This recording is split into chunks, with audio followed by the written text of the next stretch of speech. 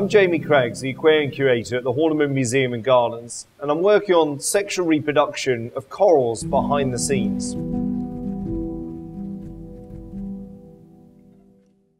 Project Coral started in 2012 with a really simple question. Could we get corals to reproduce in a really planned and predictable way in aquarium environments? The majority of corals reproduce over just a couple of nights a year, and this annual spawning event is closely linked to the lunar cycle. So the sun has set and the moon is rising, and they start slowly to begin with, and then there's this explosion of eggs and sperm being released into the water.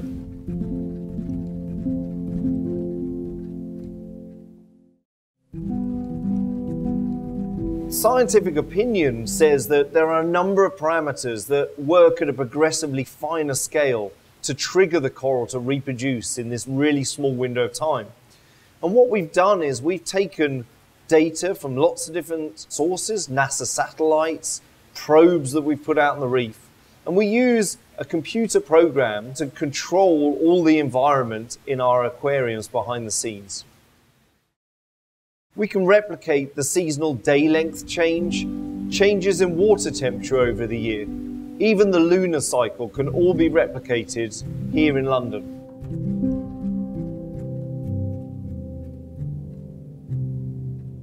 So as we build up to spawning, we're working in darkness using red head torches, and we're observing the corals. Just as they're ready to go, all the pumps get turned off and they release these egg sperm bundles perfectly vertically, and we capture those in special containers. We collect those, bring them down to the lab, and we, in essence, perform in vitro fertilization, creating test tube baby corals. After fertilization, the cells start dividing. It takes about 4 days for the embryos to develop and this small larvae to form.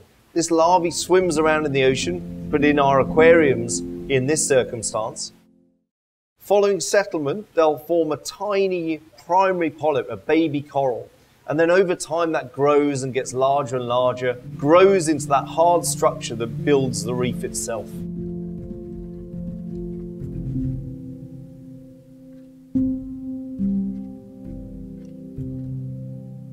So one of the things we're interested in is whether we can produce hardier corals during these reproductive events. Corals that can withstand some of the future conditions that climate change is putting on them.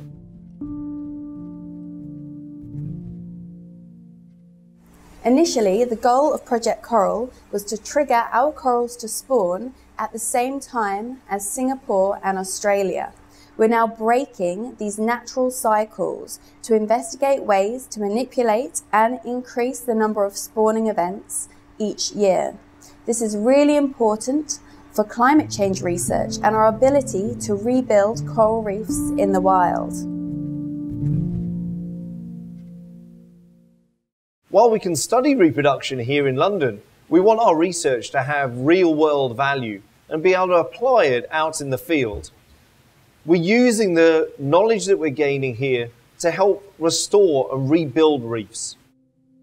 Working in partnership with Florida Aquarium, the University of Derby, and also the University of Newcastle.